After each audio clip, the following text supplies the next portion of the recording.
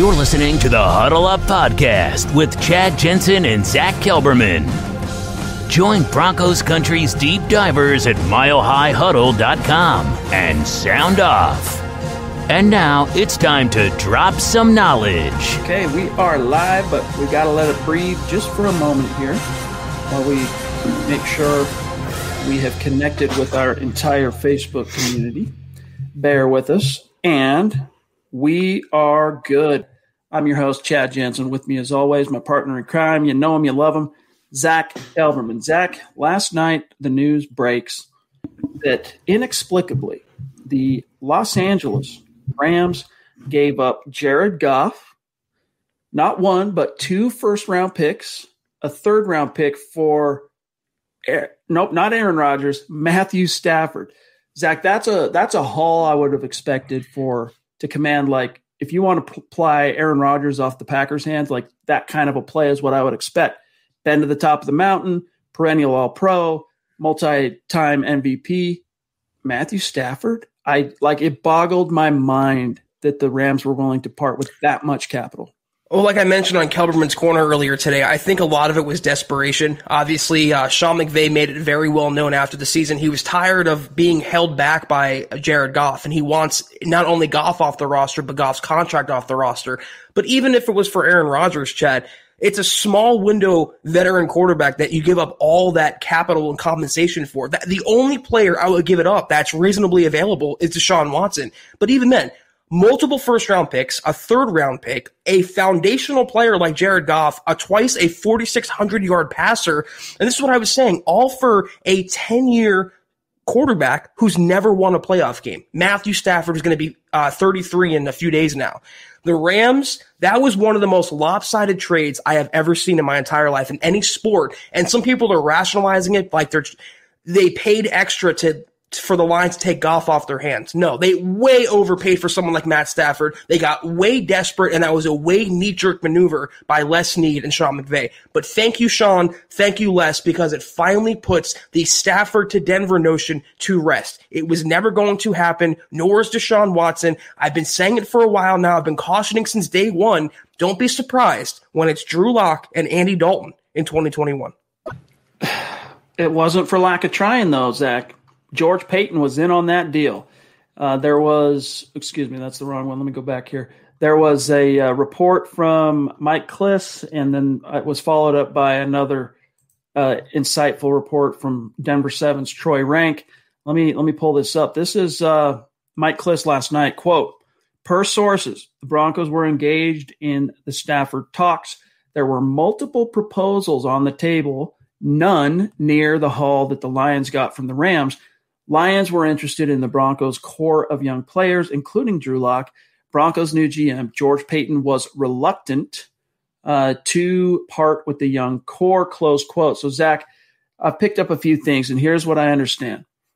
The Lions, they were interested in Drew, but they wanted Broncos a first-rounder, second, maybe a third, plus Drew Lock, plus, he goes on to say, part of young core, reluctant to part with young core, plus like a Noah Fant or a Jerry Jeudy or a Draymond Jones. Like, that's what they were wanting, which makes you understand why Paton said, thanks, but no thanks. But he was relatively close and in on this, and it took the Rams coming in kind of at the 11th hour after they had kind of felt everything out, saw what the Lions were after, kind of heard through the grapevine what other teams were offering.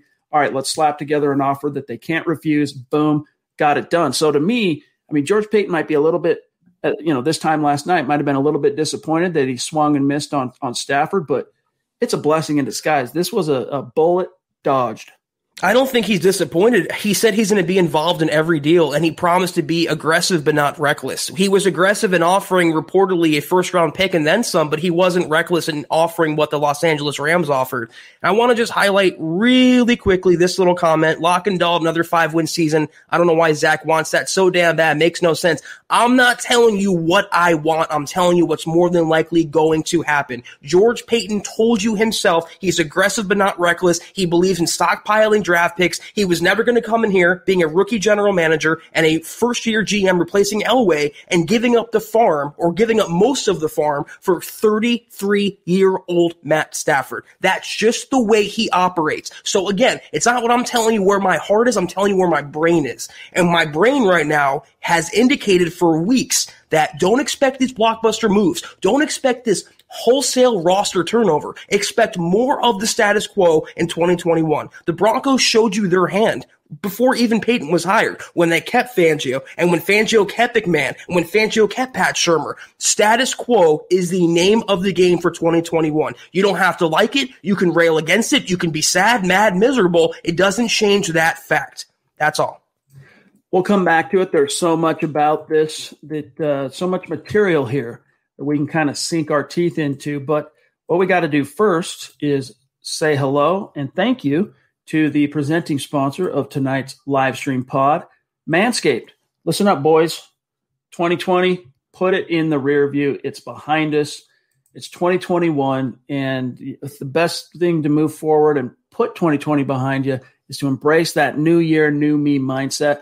And what better way to do that than with Manscaped? Manscaped is the best in men's below-the-waist grooming, offering precision-engineered tools for your family jewels and helping 2 million men around the world keep their grooming on point. Zach, everyone knows I'm kind of partial to the Lawnmower 3.0, but we've been talking about it a lot on this podcast the last couple of weeks. But I'm also partial to refined cologne, the cologne that Manscaped offers. Yeah.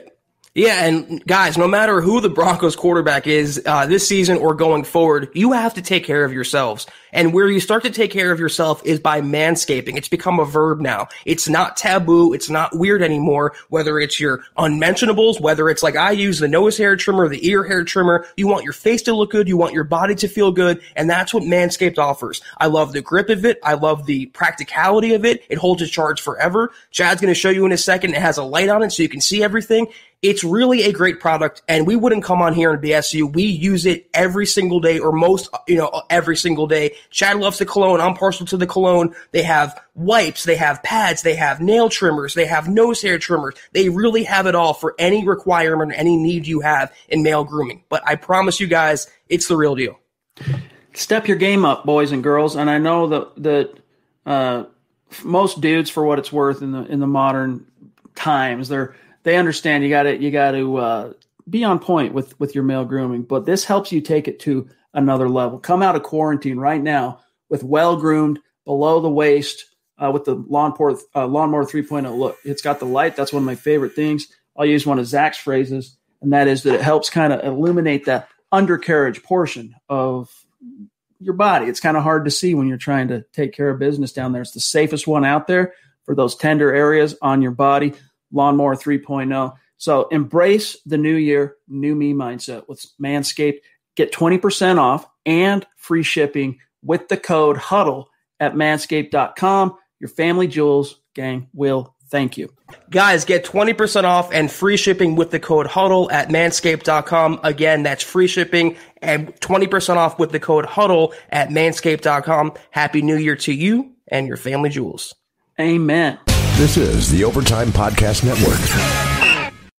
All right, so real quick, I want to just come back to the point. I'm sorry, I missed the name of that last comment that you brought up there. We'll get to a few other matters of business here in a minute, but that comment you brought up about Zach just wants us to go 6-10 with Locke and Dalton. This is just the lay of the land. I was having a conversation with Black Knight 232 earlier today before we went live with the Huddle Up podcast tonight. And I was explaining to him that, as Zach said, they kind of telegraphed what they're going to do by not firing Fangio. After Elway steps down, they had to make some change. It's another 5-11 season. All right, Elway's going to relinquish the GM duties. He's going to move up and become president, but we're keeping Fangio. All right, in comes Paton.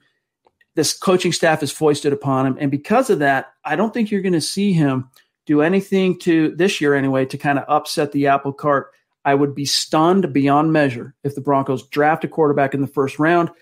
I do think, though, the only way they change what's going on at quarterback as far as Drew Lock is if they can procure a veteran today that will immediately allow them to win. And I think that's what Fangio would prefer too right now, is a veteran that can allow him to maximize what is very much a hot seat year. Like, it's a do or die year for Fangio. So you saw Paton step into the Stafford talks and see what it might take to get that done. And as he said, we'll be involved in every deal. He was involved in that. Doesn't mean he closed it down, and it was Haven 2, Moses 5. He was involved. He didn't quite close it. The Rams came in, let him take that deal. I mean, again, if it was for Aaron Rodgers, I could understand what they gave up. But for Matthew Stafford, it boggles the mind. Zach, the last thing on this tangent is I don't think Peyton's done tinkering with quarterback. I still think any and all veterans that could be within the Broncos' grasp, whether it's trades, free agency, they're going to pursue, they're going to explore. But when it's all said and done, I still will be surprised if the quarterback starting for your Denver Broncos in 2021, day one, is anyone other than Drew Lock. And that might set some people back and discourage them, but you got to imagine that he's going to take some kind of a step forward with having the same system 2 years in a row. That's what I would be hanging my hat on. Yeah, he also kind of showed his hand as well. I mean, reportedly, George Paton did jump in there, and the Broncos were among the 4 or 5 finalists for Matthew Stafford, and they reportedly offered more than a first-round pick. So that says to me that they're not dead set on making Drew Lock the understood quarterback. But that's, Chad, we've been saying for weeks now. He was never going to be handed the job. He was always going to have someone either behind him or maybe in front of him. I always thought it was going to be a veteran backup. You have the young guy. You can still hope to salvage him, but you still have the fail-safe who's not named Jeff Driscoll, who's not named Brett Rippon. You have someone better behind him, whether that's a Dalton or a Fitzpatrick or a Foles or a Trubisky, but it's the best of both worlds. You mentioned something that's interesting, though, Chad. It's a hot seat year for Fangio. It's not a hot seat year for Paton. That's why you normally see GMs and head coaches hired together. They normally get extensions around the same time together. They're always paired. They're always attached to the hip. And Fangio and George Paton are not attached to the hip. Fangio is in win-now mode, whereas George Paton has a complete honeymoon season. He's on full scholarship for this year. So if Fangio doesn't make the playoffs with the roster that Paton wants to give him, he'll be out. That's a tough position to be in. Rello wants to know who won the trade. I mean, seriously. Detroit. Big time. The Rams got bent over a barrel, all right? Yeah. Look, as I was writing this up last night, and basically as I wrote it up because I wanted to report to our community and our readers, which, by the way, thank you again, everybody, for a phenomenal month. In January, over 2 million Broncos fans read our work at milehighhuddle.com. We love each and every one of you, but we have a responsibility to kind of pass this information on to our readers. And as I was writing that up, it was boggling my mind, Zach, that the Rams gave up not only Goff, who, for what it's worth, Goff's been in the league since 2016. So he and Stafford, 2 former number 1 overall picks, separated by 7-8 years, whatever it was. Stafford in 09, he in 07 or 16, excuse me. So what was that? So 7 years, 8 seasons, whatever it is. Plus 2 first rounders, plus a third. If you would have told me that was the deal that the Rams gave up in order to land Aaron Rodgers, I would have been like, I understand it. Matthew Stafford, dude, Jared Goff has 2 Pro Bowls under his belt. He's been in the league far less time. Half of the time, pretty much. He's got a conference championship. Yeah, he got to the Super Bowl and lost, but he actually has many more skins on the wall than Matthew Stafford. The pressure that Stafford is now under, and McVay. This is a move that if you're McVay and you're, what's the GM Snead? Les Snead. Man, that trio is under some immense pressure to win now. And it's not going to be easy for that team, Zach, because you got the Niners on the come. You know Kyle Shanahan's going to find a way to upgrade quarterback one way or another. They're going to get a lot of their healthy or injured guys back healthy this year. Plus, you still got Russ in Seattle, and you've got Arizona Cardinals team on the come with Kyler Murray. Yep. Dude, I just don't foresee that. It just doesn't bode well, in my opinion, for the Rams, because Stafford has shown you who he is. He's been in the league. This is his 13th year he'll be in the league game.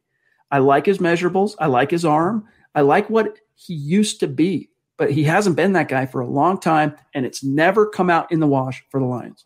Yeah, and they're really banking the Rams on winning a title with Stafford the next couple of years. And if there's anyone that can do it, though, Chad, it is Sean McVay. He is an offensive mastermind, but If they would have gave up the 2 first-rounders and all the draft picks, that would have been too much for Stafford. 1 first-round pick, arguably, is too much for Stafford. But to throw in a foundational piece, let alone a young quarterback who might not even scraped his ceiling yet in the NFL. You mentioned it perfectly. We've said it before. Stafford showed you who he is at this level. Jared Goff, I think the jury is still pretty much out. I understand he didn't make it with McVay. He's still young, though. You can mold around him. Stafford's 33.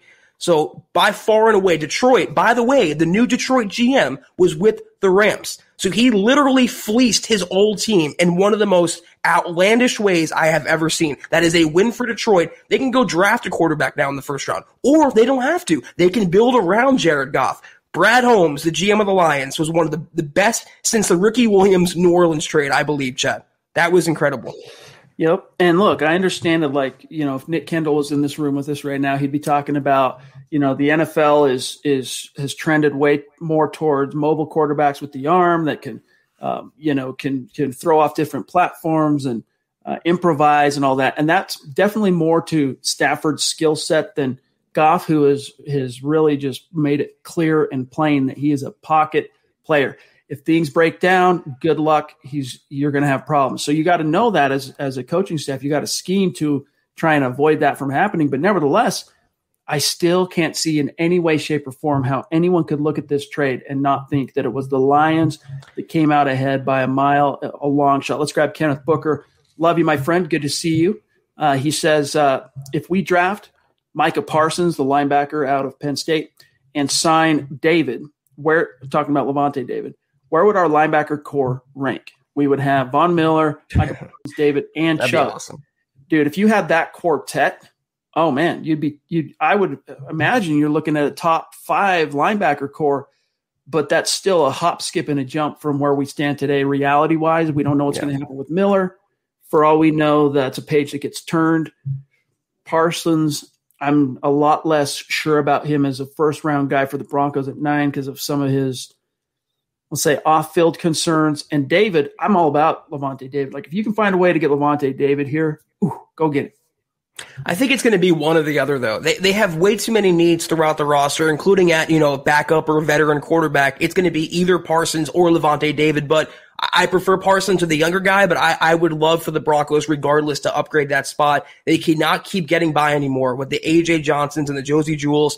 Von Miller's coming off an injury. Bradley Chubb is, we still hold our breath when he pass rushes. So they need to sign someone dependable, whether that's Levante David or somebody else. But that inside linebacking core, they need a 3-down player. So it's one or the other. I'd be happy with either.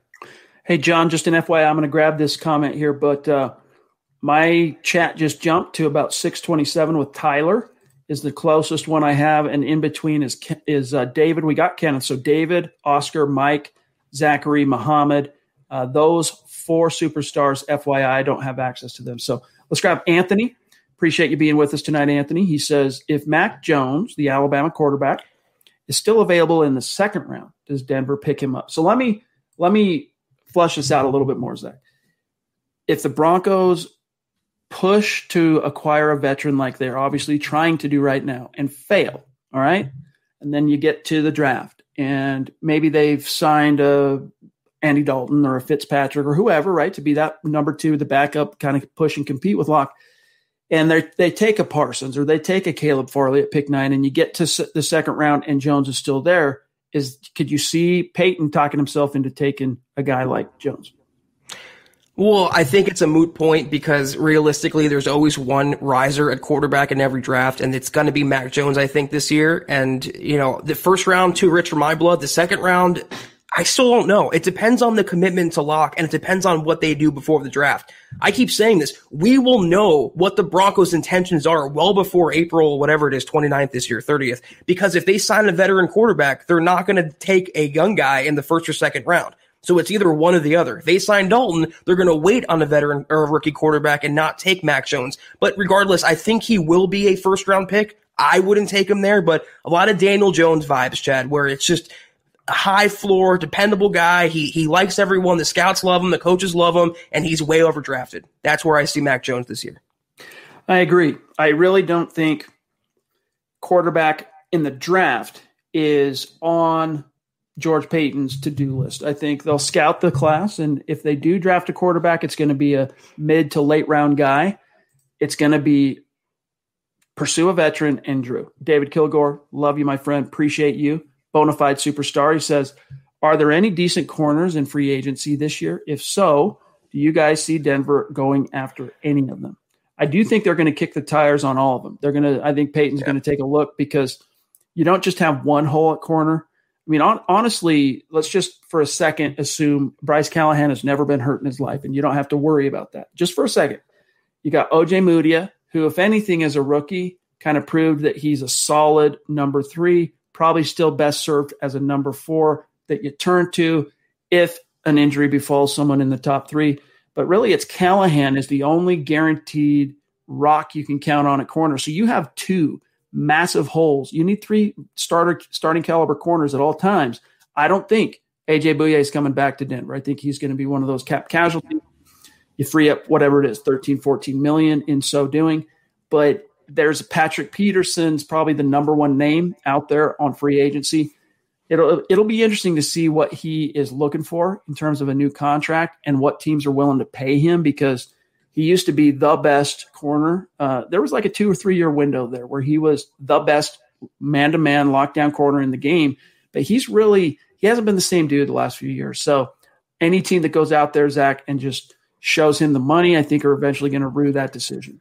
You mean a veteran player declined under Vance Joseph? I'm shocked, Chad. He is not the same guy as he was. And the thing about Peterson, though, not that I think the Broncos will sign him because his market's going to be too high, but he can play safety as well. So it's almost like a Kareem Jackson situation where he kind of shifts to that role and you have a built-in replacement at safety. The market after Peterson really falls off. It's a lot of like number 2, number 3 guys, kind of like middling free agents.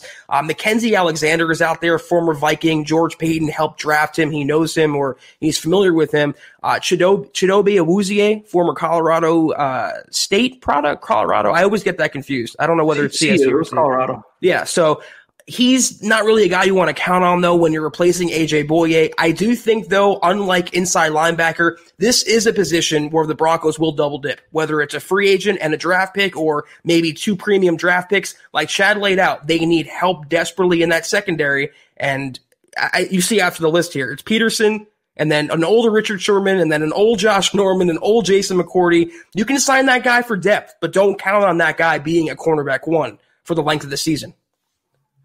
Yeah, there's no free agent corner that Xavier Rhodes maybe, but he's not exactly the greatest fit for Fangio. He's more of a man coverage, right. He's like an Aqib Talib light, basically. I don't think he would necessarily be great in a Fangio scheme for what it's worth. And by the way, the Spot Track website is it is a piece of crap because they have a lot going on the site, it just slows it down. So anytime I open it as a tab just to show you guys lists and whatnot, dude, it completely almost shuts down my browser because it must just be taking up a ton of space. This is the Overtime Podcast Network. Oscar, appreciate you, my friend. Good to see you. Thank you. He says, I think fans just need to move on from the idea of Deshaun Watson. It's just not realistic without crippling the team's future. Other teams can offer more. Another topic here that he's got a great point. I said, look, the Rams deal, if that was Aaron Rodgers, I could understand it. What could you imagine if that's what Stafford could command? What in the Sam Hill are the Houston Texans going to be asking for in Watson's case? But it was brought up to me once again in this conversation with Black Knight 232 again, and I couldn't disagree with him, Zach. Miami and New York, by virtue of the Jets, by virtue of they have a grip of ones over the next 2 drafts. Like they're actually in a position where they could separate from the rest of the competitors for Watson and make Houston an offer they couldn't refuse. But again, when you do that, you're landing Deshaun Watson, but now you've got a team that is bereft of first, second, third round picks for at least the next 2 years, if not longer. I want to just give some credit to Woody Page because 2 days ago he heard from what he called was a trusted source that said Stafford wants to go to a warm weather team, and sure enough, he went to a warm weather team, and he said Deshaun Watson has no interest in coming to Denver. And you know what? If we listen to Woody on the first one, he nailed it. It's worth paying attention for the second one. Why would Deshaun Watson choose Denver? Realistically, you can look at the young weapons they have, but it's all theoretical upside. He'd want to go somewhere that's more proven. Reportedly, he wants to play for Robert Saleh, the new Jets coach. The Broncos don't have that. Vic Fangio is not driving free agents into Denver. He's not a draw. Robert Saleh, a player's coach, full of energy, the optimism, he is. Playing the Big Apple, tons of cap space the Jets can play with. I think he will go there or Miami. But don't expect him, nor hold your breath for a Watson trade to Denver. If they didn't give up more than a first for Matt Stafford, they're not going to trade for Deshaun Watson. That should have told you that. Mike Evans in the house, bona fide stud, bona fide superstar. Appreciate you, Mike. Great to have you in the stream, as always, my friend. He says, does our coaching staff help attract top free agent talent? I think it does for defensive guys. I think Fangio has a very immaculate reputation on defense. There's a lot of guys out there who are free agents that are going to be hitting the market that have been in the league for at least 4 years, 5 years, and they've either gone against Fangio or they've played with guys who used to play with Fangio, and they've seen it. They know it. That's a recruiting tool for defensive guys. Absolutely. Offense, when you're talking about skill positions, quarterbacks, it's a lot more murky, Zach, because Fangio has only won, 12 games in 2 seasons combined. And his offenses have been, through 2 seasons, bottom 5, both times, bottom 5 offenses. So not a lot to incentivize offensive free agents to want to come here. First of all, ain't nobody coming to play for Pat Shurmur. He's not a draw in the least. Vic Fangio, I can, reasonably ask you, Chad, or, throw it out there. What free agent, other than Kareem Jackson, has he lured to Denver? What big name free agent chose the Broncos, even on defense, over another team?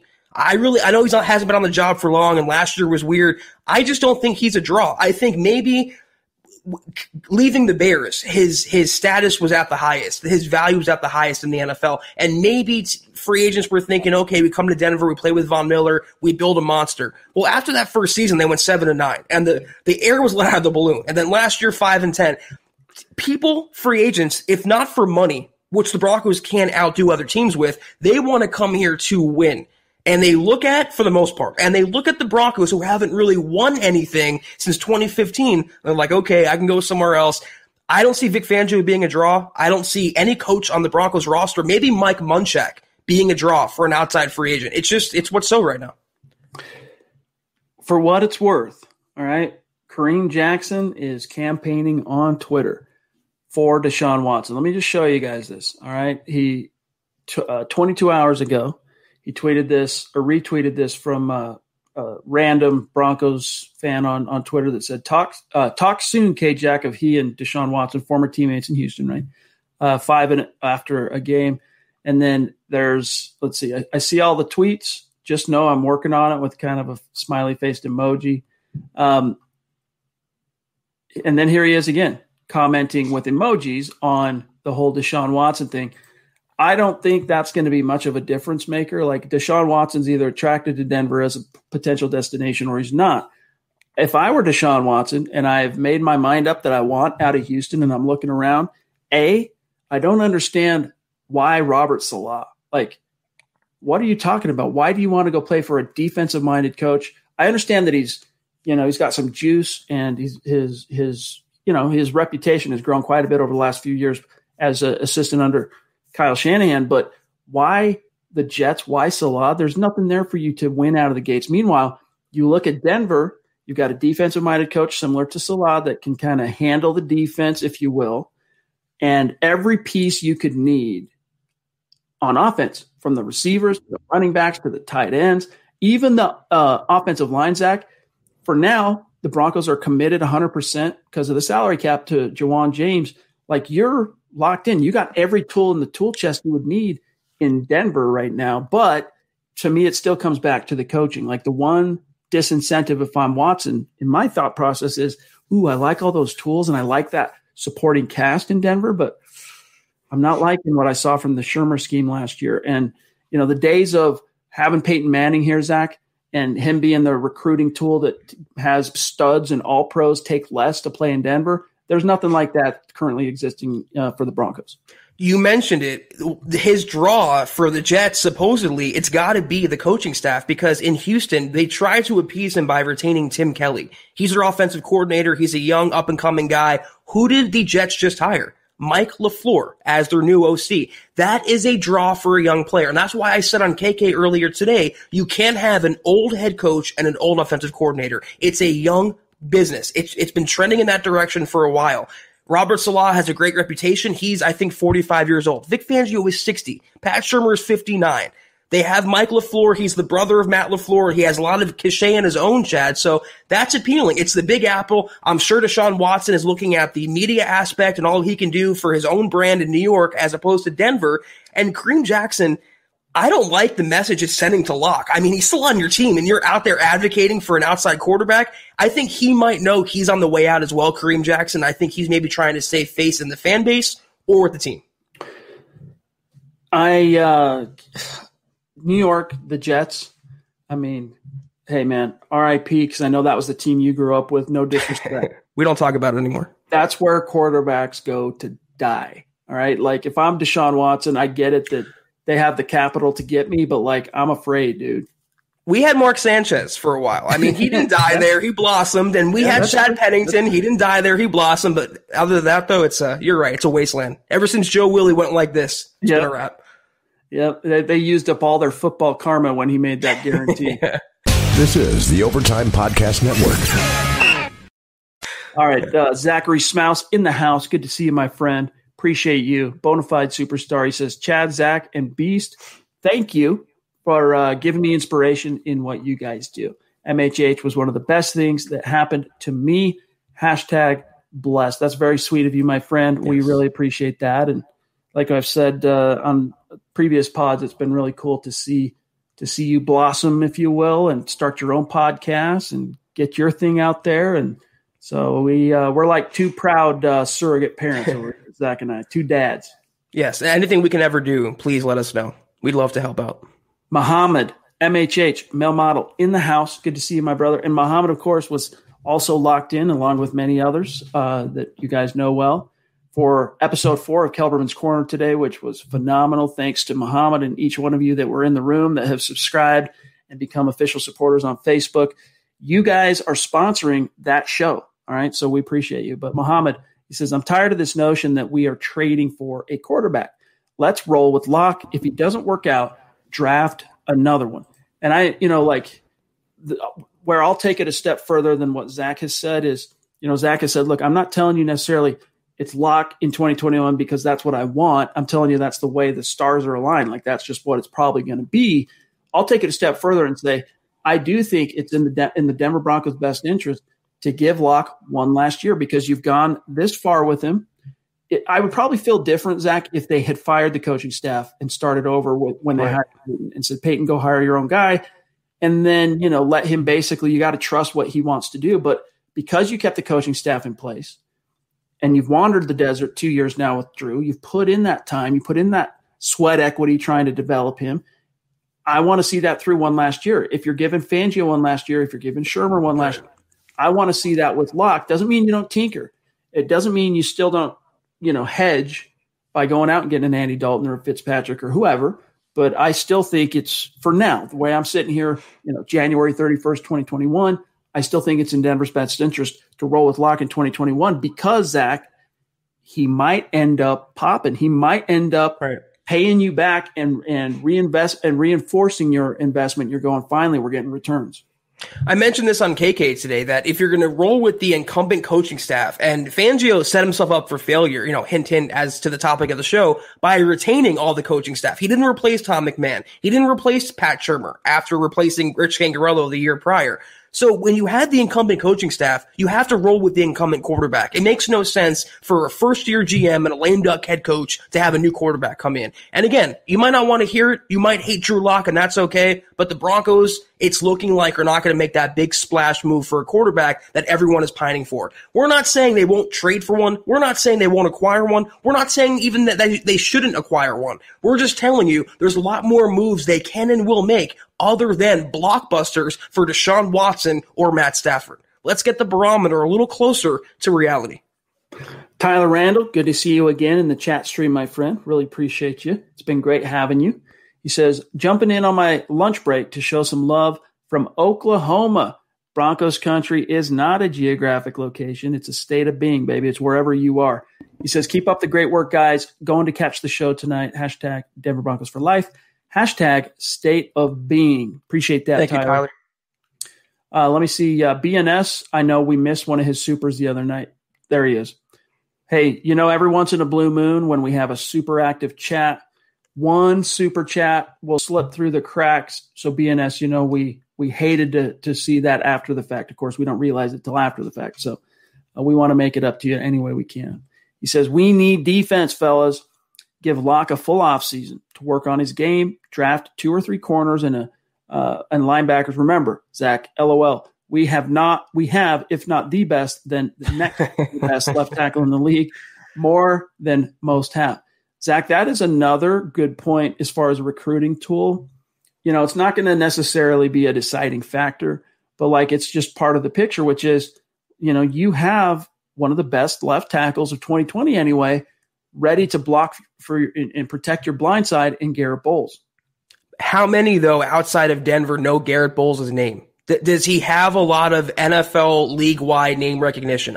Again, it's not to take anything away from him, but I don't think having Garrett Bowles on the roster is going to make Andy Dalton sign here as opposed to another team, or make Fitzpatrick sign here over another team. It's great to have, and the Broncos need to actually use his coach, Mike Munchak, as more of the recruiting tool. If they want to sign a right tackle or acquire a right tackle or recruit a right tackle coming out of the draft, listen, we have the best in the business who used and made Garrett Bowles into what he is today. But Bowles on his face, I don't see him having the cachet to draw free agents here, Chad, or to make any difference overall.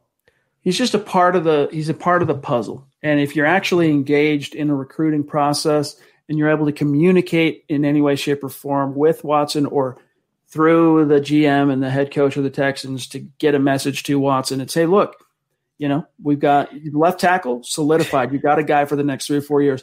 Finish your thought. I know you wanted to say something else. No, they say, okay, we have Garrett Bowles, but by the way, they whisper, we also have Juwan James. Don't tell anyone. So it kind of is bittersweet. Wait. I thought I heard a whoopee cushion somewhere. No, that was me. Jay Roper brings up, what's up, Susie? Jay Roper brings up Jared Goff and the Rams. Here's an interesting topic that I found myself. I was asking this myself last night as I wrote this article I was telling you guys about.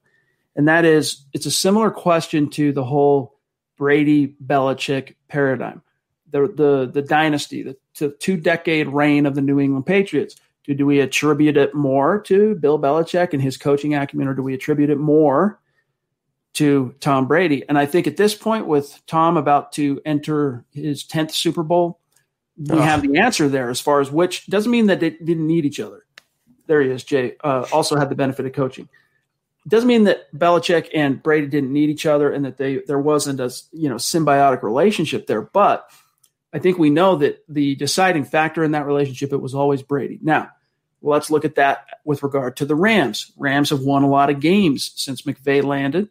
He took what was looking like a not so great pick of Goff coming out of his rookie year, that last year of Fisher. He kind of made a fool of himself on Hard Knocks because I won't go down that road. But his time late in the season when he finally got the chance to play didn't go so well. In comes McVay. Instantaneously, the Rams go from 0 to 60. They're a factor. But I'm really curious to see coming out of this McVay's coaching tree just gets love after love every single year. You named it with the LaFleurs of the world, with what's the kid's name that just got hired for the Chargers? I'm having a break. Brandon Staley, and more. All right. There's Zach Taylor. All right. He hasn't done anything yet, but nevertheless, that coaching tree is getting a lot of love. It's coveted around the NFL. Now we're going to get that answer. We're going to know really quick within the next year. Was it McVay or was it Goff? Which side of the pendulum wielded the most power when push came to shove in terms of producing the success that the Rams had over the last 5 years? Even Shane Waldron, I think he was the Rams passing game coordinator. He became the Seahawks' new offensive coordinator. So the McVay coaching tree, Chad, is massive. And I'm going to always side with McVay over Jared Goff. And when you talk about a ceiling, I think they maximized Jared Goff's ceiling in Los Angeles. They had the talent around him. They had a good running game. They invested in wide receivers. They had young tight ends. They protected him well. They had a good defense. They had good coaching. That's where it falls on the quarterback. But when you have a ceiling, you keep hitting against it and you can't go past it. You can't go past that ceiling. So they're hoping that when they can maximize or will maximize Matthew Stafford's ceiling, it's actually higher than Jared Goff's. But chicken or the egg, I'm siding with McVay well before Jared Goff. Hey, John, before I grab Nimbus here, the stream jumped, and there was another one from Muhammad, Antonio, Meek, Fat Cats, and Black Knight, and David Kilgore that's in between that I don't have access to, so just FYI. Nimbus Productions, appreciate the super chat. This is a name we do not recognize, so thank you. Welcome. Started tuning in last year, just showing some love. Hey, appreciate that. Connect with us on Twitter. We'd like to be able to shout you out after this show if possible. While John's pulling up the other ones so that the stream jumped, let's grab Jason here. Appreciate you, Jason Christopher. Really come on strong of late, and we see you. We appreciate you. He says several media outlets reported Paton was hesitant to deal Locke for Stafford. Can you confirm if Locke was included in the proposed trade package? My understanding, all right, don't necessarily take this to the bank. My understanding of this, from what I've been told, is that Locke was part of what the Lions were interested, but it didn't stop there. All right, so when you hear that the Broncos were willing to offer a first-round pick, a third, Locke, they also wanted one more guy, and like that was a foundational young core guy like a Noah Fant, a Jerry Jeudy, Draymond Jones, maybe even a Bradley Chubb, that kind of a guy to go along with the package. And so I think, look, if you really were making a push, Zach, to get Matthew Stafford, you're willing to dispense with Drew Lock for the privilege of landing Stafford because Stafford's your guy. You don't need Drew anymore. You got 2 years left on his rookie deal. If you're giving up all that capital to land Stafford, you sure as heck plan on having him under center for more than the next 2 years. So goodbye, Drew. I would be stunned if Paton wasn't absolutely willing to give up Drew if it meant landing Stafford. But again, from what I understand, it was more than just Drew, and it was more than just a 1, and it was more than just a 3 as well. God, if they would have gave up a couple first-rounders and Locke and, let's say, Draymond Jones or Bradley Chubb, I would have been done, Chet. That's ridiculous. You do that for Deshaun Watson and maybe even not him. You do that for a Patrick Mahomes-type player. And I don't know, though. I can't confirm whether Locke was a part of the negotiations. All we've heard, though, is that they've offered a first-rounder and then some. It could be that they looked at the Broncos roster and they didn't want Locke. Maybe they wanted Bradley Chubb. Maybe they wanted Draymond Jones. Maybe they wanted – I don't know. You can't say Justin Simmons, he's not signed, but they don't have many assets, tradable assets. That's part of the reason why I believe they got a deal done with the Rams, because the Rams were so willing to give up Jared Goff and his monster contract. Appreciate the very generous super chat, Muhammad. Really do. And we're looking forward to meeting with you and talking with you on February 10th. It's going to be a gas. He says, MHH community, give yourself a favor and go to Facebook and become an MHH supporter. Kelberman's Corner every Sunday.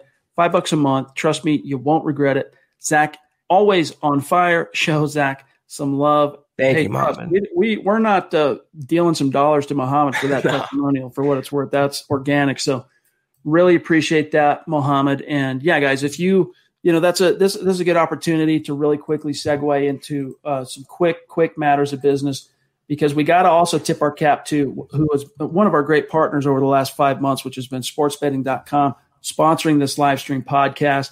Right now, guys, as you know, gambling is legal in the state of Colorado. And if you want to make watching the Super Bowl or your favorite sports a little bit more interesting, sportsbetting.com is your no-brainer destination for online gambling in Colorado, because you get sharp odds and low juice. They have their own in-house bookmakers. That means they're not a third-party provider of odds. What does that mean for you? Reduced juice, best prices, plus you get hassle-free bonuses that you can roll over after one time, and 24/7 live customer support, and it's always a real person in the United States. But the kicker is this.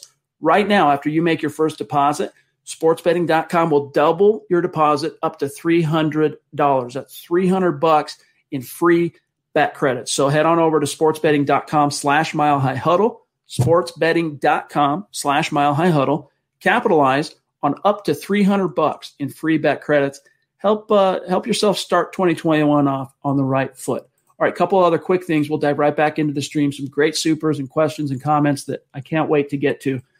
As this show continues to grow exponentially, and MHH, again, guys, when we say we had over 2 million people reading milehighhuddle.com in this month of January, that's 2 million people. That's not 2 million articles read or whatever, page views. That's 2 million individual people reading the site. And we're so grateful for each one of you that have checked out our stuff and read every day and come back and comment. You come over here on the live streams, you follow us here, you engage, you support what we're doing, but you got to know how to connect with us as well on social media. And that's how we can keep the conversation going. Follow the pod on Twitter at HuddleUpPod, the main account at Mile High Huddle. My partner, Zack Kelberman, at Kelberman NFL, myself, at Chad and Jensen, and our producer, you know him as Buana Beast, but on Twitter, at John K. MHH. Also, gentle reminder to check out the merch store, huddleuppod.com, and get your swag on. Get a dad hat like you see Zach wearing there, the MHH dad hat. Get a football priest hat like you see me wearing here. Face mask, mug, hoodie, little something for everybody. It's another way to support what we're doing here. And back to what Muhammad was talking about, become a supporter. It comes with some bennies. It comes from with some benefits on Facebook. If you go to our page, facebook.com/milehighhuddle, you'll see the big blue button. It says become a supporter. You click that. You're in like Flynn. Or if you're watching right now, you're joining us on Facebook. If you scroll to the bottom where you would type in your comment, you're in the chat. Right next to that, you'll see a green icon. If you click on that icon, that takes you through signing up to become a supporter as well. Not only do you get access to Kelberman's Corner out of the gates, which episode 5 will drop next Sunday. We just did episode 4 today with Zach and Kim. But we are dedicating more and more content and creating and planning out more and more content specifically for the Facebook supporting community. So check that out. It's easy to find. It's easy to get signed up and started. But if you're not in a position to do those things, we're seriously just stoked to have you in the stream, or if you're listening after the fact as an on-demand podcast. But please do these 3 things. We ask that you subscribe on YouTube, on Apple Podcasts, on Spotify, wherever you listen to the show. Like this video. Guys, you have no idea. If you're on YouTube or Facebook right now, Zach, we're pushing north of 500 people that are with us right now in this chat. If each one of you liked this video, it would have a huge effect on us, a beneficial effect on us organically. So like this video. And then the third thing is the litmus test. If we're doing a good job for you, share this video out. We ask that you share it out there. Help us continue to grow and reach new like-minded Broncos fans just like you. All right, John, let me see what else. We got a very, very, very, very, very generous super chat from the queen of MHH. Christy is just, this times like this, she just blows us away, Zach. She's just, it's not the first time she's been this generous, and every time she does, it just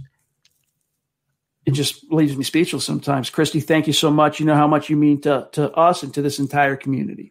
It's like discussing Tom Brady in the Super Bowl. There's no more superlatives to talk about Christy's generosity and what she's done for the show. So thank you, Christy, so much. And it doesn't end here. She's in the she's in the chat, keeping the conversation going. She's on Twitter, keeping the conversation going. She's got her own podcast going.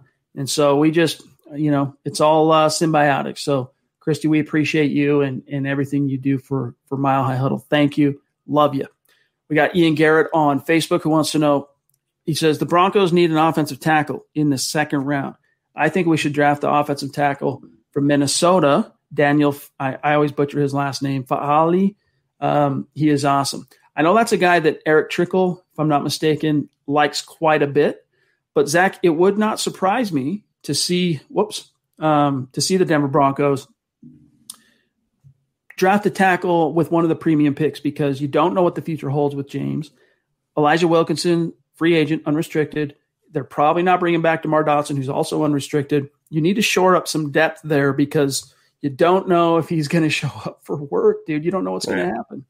Yeah, they have to. It's funny that we talked about the mock draft scenarios back in October. We both said, no doubt about it, right tackle has to be the Broncos' top pick. But that's kind of changed with the needed cornerback and needed inside linebacker. They have to invest in a top flight offensive tackle. They cannot keep holding their breath and depending on Juwan James. And if he decides that he has a hangnail or a headache, he's going to bail out again. They have no one behind him. They have to go back on the scrap heap for someone like DeMar Dotson. Not a first-round need, maybe not a second-round need, but beginning in the third round, they have to start looking for premium or blue chip to that point offensive linemen. All right, so Daniel Falili, I think is how you pronounce that. But yeah, he's good looking tackle prospect out of Minnesota. So Antonio, thank you for that super chat, my friend. You're as consistent as the day is long. Appreciate all your support, my friend. He says, I'll be rooting for Locke until he proves he can't handle the starting position. I'm confident he'll put up huge numbers next year. I feel relatively confident as well. And here's why. It's not just like, blowing smoke up anyone's skirt, so to speak. It's because he showed after some real dark moments, Zach, where he was regressing. I mean, it was like everyone alarmed. From week 11 on, you got to kind of put aside that botched week 12 with the mask snafu that was just put that aside. Week 11, week 13, week 14, 15, 16, 17, Broncos didn't win all those games. It wasn't the dominant 4-1 type of finish like his rookie year. But he, as a player, as a quarterback, as a game manager, as a decision maker, as a playmaker, all those components, he took massive steps forward in those final games. And so that leads me to believe that you give this kid the offseason, you give him the playbook 2 years in a row, you could see him take some steps forward. How big are those steps? Are they quantum leap level steps? Time will tell. Yeah, that's definitely true. It's like the matter of the steps, not really the steps taken. But I like the way the question was posed to us. I'm going to root for him until he's demonstrating that he can't handle the starting job. And I don't think anything he's done to this point, even with his turnovers, his bad play last year, has said, you know what, for a certainty, Drew Lock cannot be the franchise quarterback. Obviously, he's very up and down. Obviously, things worked against him, and he didn't help himself either. But that's why I'm still holding steadfast to my belief. George Paton wants to see, maybe with a better quarterback behind him, what he can do. Lock one more year in a make-or-break third season. All right, so Marshon Lattimore on the brain for a lot of people, including one of our great listeners and superstars, Meek555. Good to see you, brother. Appreciate you. He says, realistically, do you think we can trade for Marshon Lattimore? What are your thoughts on that? Because as far as I know, the Saints aren't necessarily intent on trading him. Like, that's not a decision that's fully been made. But if you're a team that wanted to make a push to land him, maybe that's, they'll pick up the phone and listen. Well, the whole thing is, the argument is that the Saints are so over the cap. I think they're like $90 million over the cap, and you have to be under the salary cap, that they're going to have a fire sale and they're going to get rid of their top players. I don't see that happening, nor would I want Marshon Lattimore, even for a second-round pick, third-round pick. Just draft Caleb Farley. Younger player, maybe higher upside, much cheaper, and you can still maintain another draft pick. You don't have to give up another pick and a contract. So, no, draft the guy. Don't trade for him. All right, let's see here, John. Fat Cats, Black Knight, David, if you have them, and then we'll end up being caught up to where I'm at in the stream. Steve Baumgartner, good to see you, bro. Appreciate you. He says, can't wait to be on the pod next Monday. Steven's going to make an appearance on Monday's show, not tomorrow night, though, the one after, for his birthday. We're gonna sing. We're gonna get a birthday cake. All right, we're gonna sing him happy birthday. All right, and then we're gonna wish him a good night. So, Steven, yeah, it's going to be a gas, my friend. We look forward to seeing you. It's going to be really, really fun. John Juno on Facebook with an interesting point. You touched on this, Zach, but I think it's worthy. We're at 52 minutes, so we kind of got to hurry here. But is Kareem Jackson taking a shot at Locke by openly campaigning for Deshaun Watson on Twitter? I wrote last night, real quick, that Drew Lock sees that the Broncos wanted Stafford. They see that they were at least in on those talks. If you're Jay Cutler in 2009, coming off your one Pro Bowl season as a Bronco, your last year in Denver, it's your Pro Bowl year, you were top 5 quarterback in the league that year, you have the juice to go, hey, that offends me. Either make it up to me or I'm out of here. Like, I want out. Locke doesn't really have that kind of juice. And then he sees his teammate openly campaigning for him to be replaced. It can't be good for him. But he can either take that in stride and go, gosh dang, I need to get motivated and prove to my boys that I'm the guy, or he withers into a ball, curls up, and dies. What do you think happens? Well, I'm going to give Kareem Jackson the benefit of the doubt and say he's kind of just pandering to the popular take right now, which is get Watson to Denver in any means necessary. I used to play in Houston, so let me see what I can do. Kareem, you're not doing anything. You're not going to change Deshaun Watson's mind if he wants to play for the Jets or San Francisco or Miami. So I think it's pandering to his audience, and I think kind of save his own behind. He knows he's a potential cap casualty. What better way to endear himself to the front office and the fan base by campaigning for Deshaun Watson? Well said. Fat Cats, appreciate you, my friend. Just spitting hypotheticals. If Watson went to Indianapolis, would you take Jacoby Brissett as an effective backup for Drew this year? I would. I mean, I think he's one of the guys, if I'm looking at like 5 options to back him up and not only be kind of a push, compete, create some competition anxiety, but also a guy you could probably trust to keep you competent and competitive if you have to bench lock or if he goes down. And going down, look, that's a legit concern for Drew Lock. 2 years in the league, 2 serious injuries that cost him time on the field. So it wouldn't be my first choice, Zach Brissett, but I wouldn't hate it.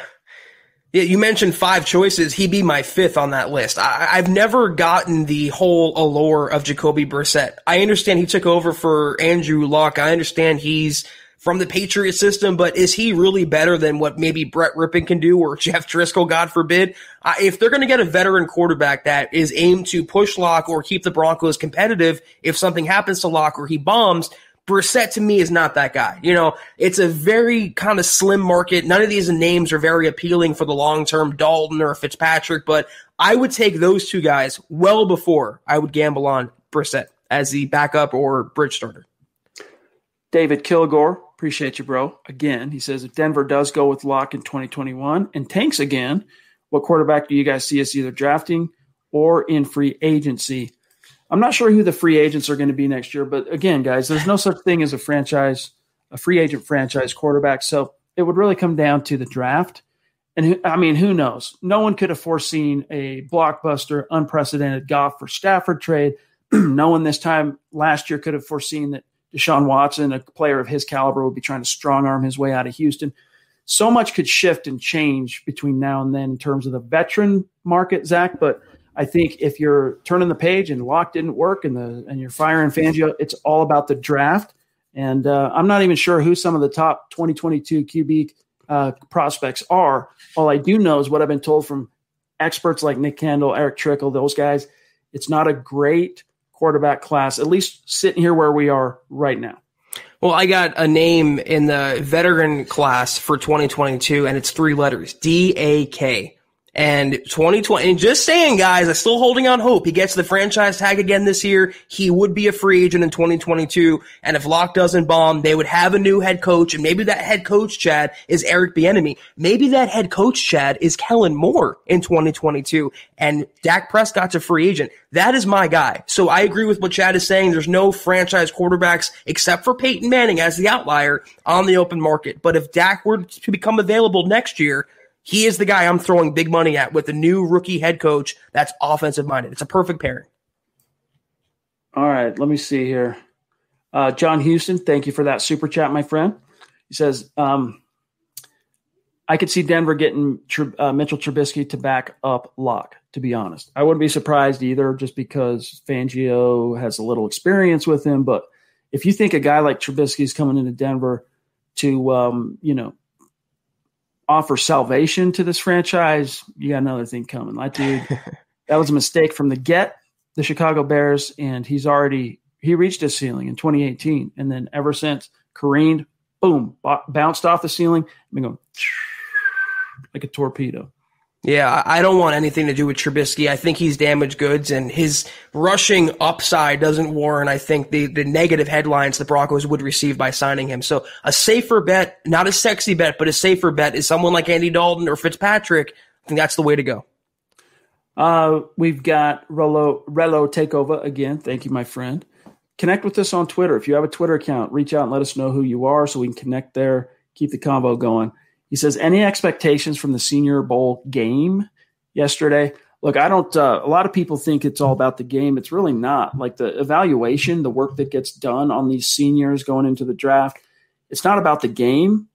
It's about the whole week of practice. Like I was surprised, Zach, when I covered the Senior Bowl in 2015. I fly in, And in fact, when I'm making the arrangements, right, I'm booking my flight, I'm booking my room. When do I fly in? When do I fly out? Everyone's telling me at the network, hey, no, you fly out Friday. I'm like, game's Saturday. What are you talking about? No, you're flying out Friday. I'm like, what are you talking about? Turns out no one cares about the game. The only people that stick around and watch the game are television, broadcast media. All the scouts, everyone else, they hightail it on Friday. They get out of there because all the work has been done. They're there to talk to the coaches, see how these guys practice, watch them in one-on-ones, talk to each other, get the buzz, networking and all that. So the work has been done long before the game. What I'll tell you is that Mac Jones significantly improved his draft stock. I think he already had better stock than people realized, but I think the Senior Bowl helped him improve it a little bit more. There's a center, there's a tackle, there's a safety that I know Lance Sanderson wrote about that's coming out here tonight or in the morning at milehighhuddle.com that you can check out. There are quite a few prospects, and I know that Luke Patterson, who was there for us, covering it for Mile High Huddle, representing the brand all week long, he's got some articles, some content coming down the pike this week. It's going to be detailing exactly the answers to those questions. And Black Knight, appreciate you, my friend. Means a lot on Twitch. Yeah, Mac Jones got kind of criticized for whatever reason for not playing in the actual game, but he did what he had to do during the week, Chad. He, like you said, he bumped his draft status up, agree with it or not, from the second round, arguably to the fringe first round, the bottom half of the first round. So he did what he had to do, and the Broncos, whatever scouts were there, they got to see the players that they intended to see. Damian Clark Warren, wow, that's an extremely generous super, my friend. Just seriously blows us away. And you've been with us a long time, man. It's not the first time you've shown that level of generosity and support. So thank you so much, my brother. Really means a lot to us. He says, I had some time for the live show for a chance to show my favorite pod some love. Appreciate you. What do you think about the speed of our inside linebackers and the defense overall? Every Super Bowl we won, our team speed on defense was really good. That's a excellent point, my friend. It's one of the things that the Broncos, let's be honest, they have to upgrade that, Zach. At the second level, linebackers, I mean, you've got a pair of competent NFL linebackers. Neither one are fast. Your corners aren't particularly fast. You got a good pair of safeties if you can keep Simmons around. We'll see what happens with Kareem, but speed is definitely something lacking on the second level and parts of the third level. So I think that's something Paton looks at and goes, I obviously can see where we need some sincere upgrades, whether it comes through free agency or the draft. That's one of the reasons I know he's getting a little longer in the teeth, all right? But Levante David, to me, is a guy you go out and see if you can't get him here. And the great thing is about the Vikings, he always had dynamic linebackers for the most part in Minnesota, whether it's Kendricks or Eric Wilson. So it leads me to believe they have to upgrade that front. And we've been saying, for as much attention as the offense should be getting, right tackle or quarterback, maybe a backup tight end, they need to invest heavily in restocking cupboards on defense, in the secondary and inside linebacker, certainly. Black Knight 232, appreciate the super, my bro. He says, you've just been hired as the next Broncos GM. What do? Hit the reset button, clean house, and build from the ground up, or flex, seal the holes that appear in the boat? Really good question. So first of all, I don't take the job unless I have control of the coaching staff and the entire personnel wax. Mm-hmm. Yeah. So, but now that if I'm Paton and I did take the job, what do? I mean, I'm riding out 2021, but in a perfect world, Jeremy, I am taking the job only if I can choose my coach. And who knows, maybe Paton really did think Vic Fangio, to use his own word, he said, this is an exceptional coaching staff. Maybe that's not just a talking point, Zach. Maybe he truly believes that, but I don't think so. I think that was one of the conditions that was foisted upon him. Here's a great organization with a storied history, a lot of the pieces in place. But the one downside that you got to accept, at least in the short term, is 2021 belongs to Vic Fangio. And honestly, it's fine because Peyton's got 6 years, man. And it's no skin off his teeth. If Vic Fangio falls on his face in year 3, then he gets to start over, and he's still got 5 years left as GM. He can hire his own coaching staff. He can go get his quarterback. But it's a moot point at this stage. To answer the question hypothetically, I would look at what George Paton is doing in practicality. I like the way he's going about his first year as GM. You can't blow everything up when you're saddled with a lame duck coach and his lame duck coaching staff. So it's bide your time with Elway still in the building, Ellis still in the building. George Paton, his tenure really doesn't start until 2022. So if he's giving it one more year with Fangio, he's on scholarship, it's his honeymoon, however you want to call it. If Fangio doesn't cut it, he will fire him and fire Shermer and fire the coaching staff and fire the quarterback and bring in everyone where he wants his guys to be in. All right, John, real quick. We've got one from Zeus, Blue Rob, Base Gase, Muhammad, Team Jokic, and Kenneth Booker, none of which I have access to, so I can grab them. But in the meantime, while you're putting those together, Orange Crush on Twitter, appreciate you being with us. Zach, what are your thoughts on going out and trying to land Gardner Minshew? Tell them why. I've never seen a guy with more hype that's less deserving. What has Gardner Minshew done ever besides grow a mustache? I don't understand the accomplishments in Jacksonville that Minshew had. He won a few games a couple of years ago. Big deal. So did Locke. He went 4-1 in 2019. I don't understand the hype. I don't think he's that great. I think he's a bigger fan of himself than I think a lot of the outside world is in him. So no, I don't want him on the Broncos. Give me Andy Dalton, a safer choice, a better quarterback, and that's that. Look, Gardner Minshew is a dynamic personality. He's a very intense cat. I can understand he has some magnetism to him, but he's very limited quarterback. So that caught up to him really, really quick. Zeus, love you, buddy. Everyone knows Zeus McPeak. First, outline etched in MHH Mount Rushmore. Zeus has been propelling us along from the moment we turned our podcast into a live stream, and we just love you, bro. Good to see you. It's not the same when you're not in the chat, so good to see you, bro. That's right. Thank you, Stu. Hope all is well. Blue Rock, Chris, and we got a rapid fire because we're about 5 minutes over the 1 hour mark here. Appreciate you, Chris. He says, no hard-hitting questions today. Just saying hi. Mile high salute to you, Doc. Appreciate that. Thank you, Blue Rock.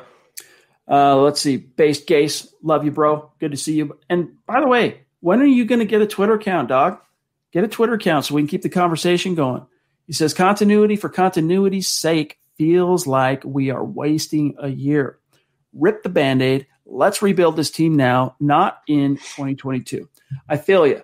And my philosophy on Drew would maybe be a little bit different. As I mentioned earlier, if they had said, look, Peyton, you're hired, do what you want to do. And he says, all right, new coach, new coaching staff, and I got to get my quarterback. I would have been a lot more behind it as a prospect, but they didn't do that. They're keeping Fangio. So it just, to me, makes more sense to run it back one last year with Locke. And then, all the answers are there, and you can either know that you found your guy, you stuck it out, that one last year of patience was worth it, or now we know for sure we can put that to bed. Let's start over. I said that the number one question the Broncos have to answer in 2020 was, is Locke the guy or is he not the guy? And the answer is still unknown. It's an incomplete, question that he hasn't answered yet. And I think George Paton wants to, see the end of that. He wants to see the end of Locke's development. He wants to see if he can win with him. But like Chad said, I think one of the conditions, and I'm just speculating, I think one of the conditions of George Paton being hired was Ellis and Elway said, Fangio is going to be around this year. You're going to have to take this coaching staff. You're going to have to take his coordinators. You're going to have to take most of his players, including number 3. And there's a reason why George Paton leapt finally from Minnesota and to finally take that GM job. That was an understanding that I believe was in place. So anyone holding on hope, that was, I think, always the plan going in, even before Elway stepped down. I mean, Paton will have some options if he does have to reboot next year. Hiring a new head coach. You got Eric Bieniemy will be available. You could go get a Brian Daboll.